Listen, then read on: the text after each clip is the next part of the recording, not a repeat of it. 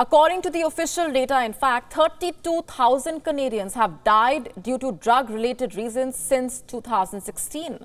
The government has come up with a peculiar solution. British Columbia has become the first Canadian province to decriminalize several hard drugs. Residents older than 18 years old will be allowed to carry up to 2.5 grams of drugs.